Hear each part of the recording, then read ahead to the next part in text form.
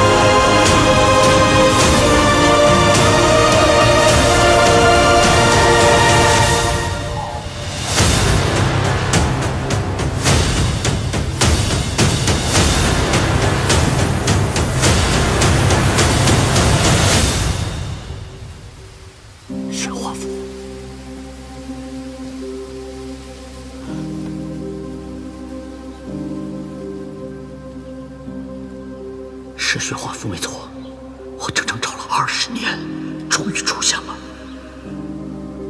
看来一切都藏不住了。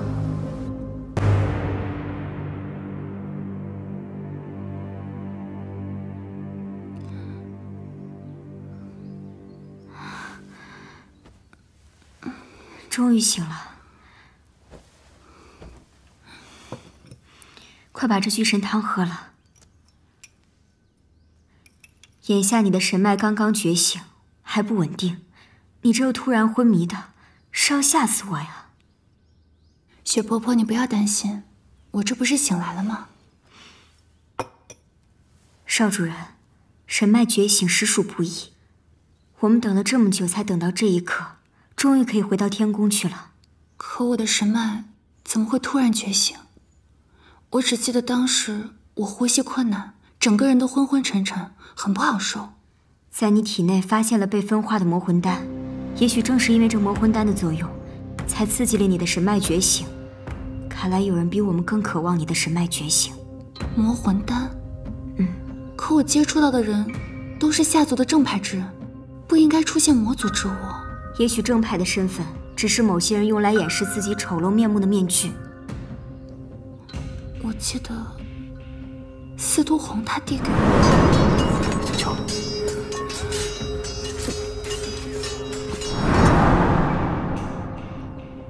少主人，你怎么了？你是不是哪儿又不舒服了？我没事。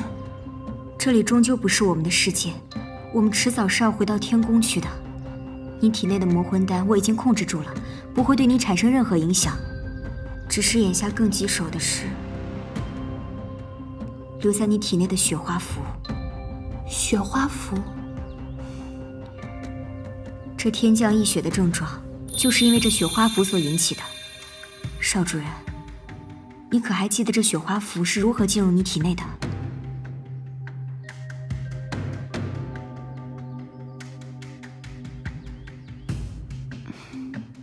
没有，我对这雪花符根本就没有印象。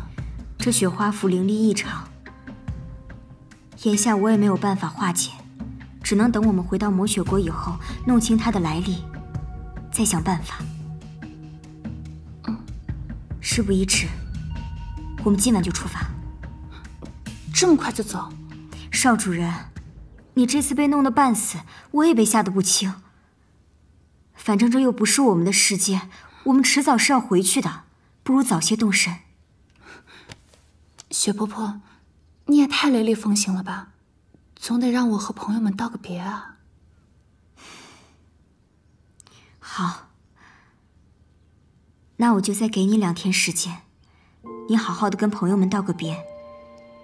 这下要是离开了，怕是不会再回来了。